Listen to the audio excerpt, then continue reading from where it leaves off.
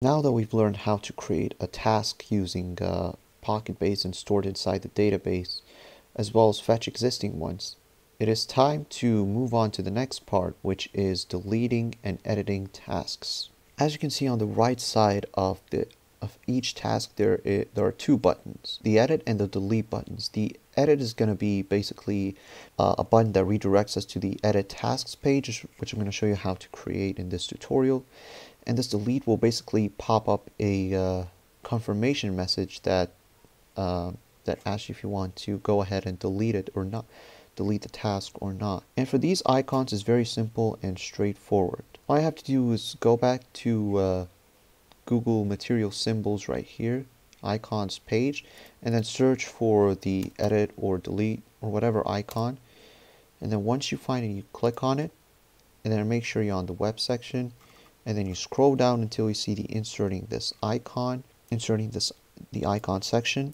And you first copy it, go back to VS Code inside the to-do list.jsx, and then paste it inside this button element. As you can see, I created a div with class margin left auto, which basically positions everything to the right side of the task, and then there are two button elements, and each button has a span nested inside. The span, which is the icon in this case. So you paste it inside, and then you change this class to class name because React would complain if it was just class instead of class name. And then for the edit button, I just made sure it has a background of gray. And then padding on left and right is 8 pixels each. Did the same with the button, but instead it has a reddish color. Now, one last thing before we get on with today's content. This import.meta.environment, because basically what I did with the URL is stored as an environment variable. And this env file only has this URL because that's the only thing we're going to need it for. But inside Veed, make sure to prefix your environment variables with Veed underscore. It's just a weird quirk that I found. Veed will only let you use environment variables if they start with this Veed underscore thing for whatever reason. In case you want to know, the environment file is basically in the root of the source directory, src directory. And yeah, and then inside of Veed, you just type in import.meta.env and then Veed underscore whatever you name the environment variable. So in this case, it's PocketBase instead of the usual process.env. And yeah, that's all it takes. Now, we're going to get on with today's content. So in order to delete a task, all you have to do is just create the delete function. The reason why we need an ID is because if you go back inside the PocketBase admin UI and click API preview, then delete, you can see that this ID right here is a required URL parameter, as well as a required parameter for this delete method in PocketBase. So first, before we delete anything, we want to make sure that the user wants to go on and delete it. So we're going to type in create a variable called confirm. So let confirm. The reason why we're using let is because this value can not either be truthy or falsy, so it's not a constant variable. Now this let confirm will be window.confirm, and then are you sure you want to delete this task? This is going to be our prompt message, and basically we're going to say if the message hasn't been confirmed. So if the user clicks cancel, we're going to do nothing, so return. Otherwise, we'll carry on with the deleting function. So type in await client collection, then tasks, and delete, and pass in the ID, and then window.location.reload. And this is going to basically refresh our page once this deletion process is completed. Back inside our to-do list, we are gonna add an on-click to this delete button.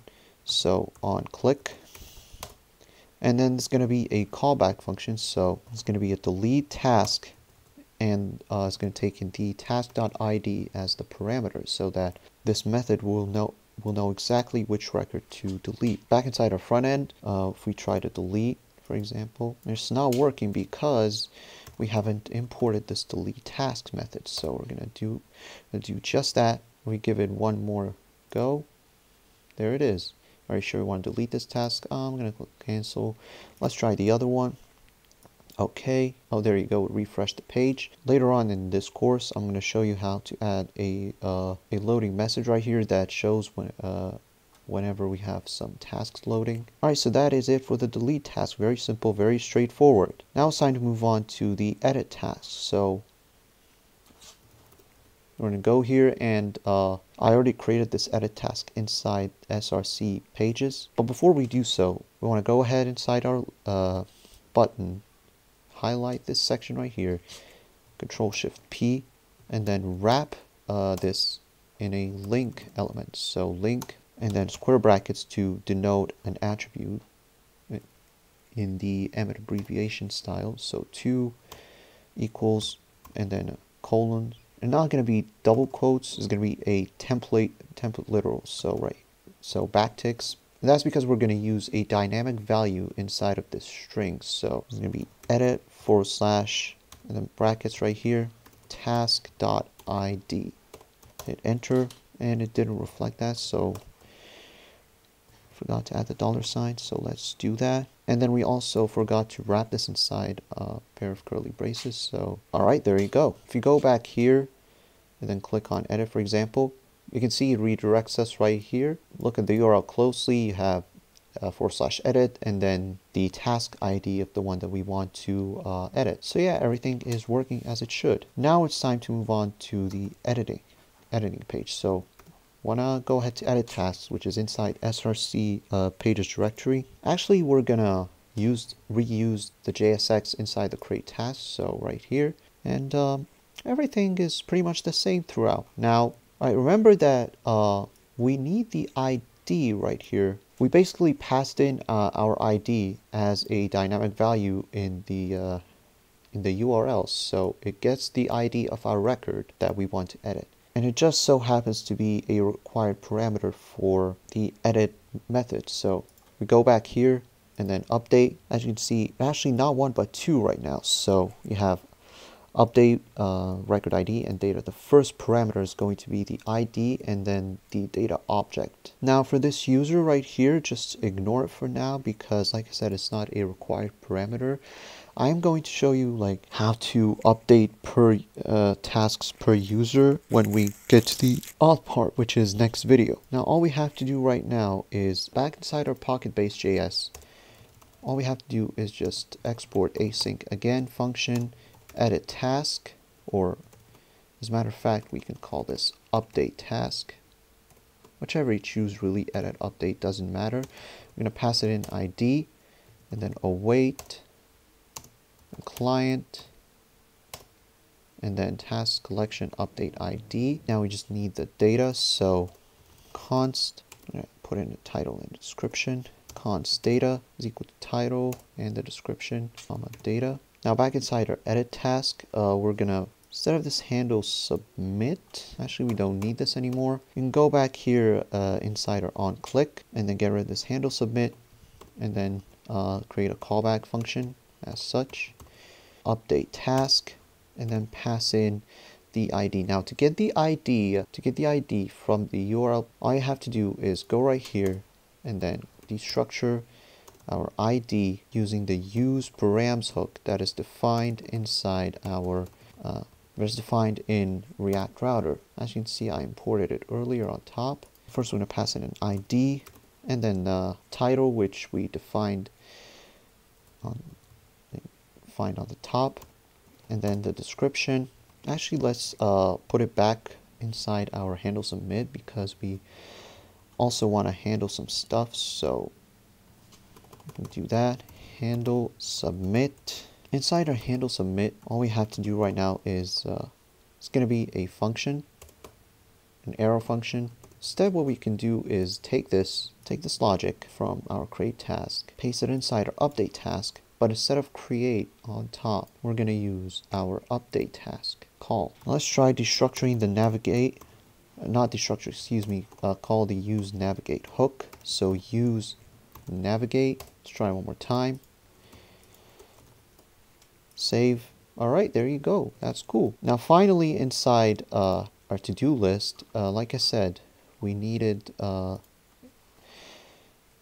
needed to put in default value, or actually default checked, is going to be task.completed, the name of the attribute which checks for completion. Back inside the PocketBase JS, get rid of this export. Now we need to export another asynchronous function, then check task. It's going to check for completion right here. Now we want to pass in an ID and a title, but this time instead of a description we can do completed, and then we go in and define our data objects. So title completed is going to be a completed, and then finally you can copy this, paste it back inside our to-do list.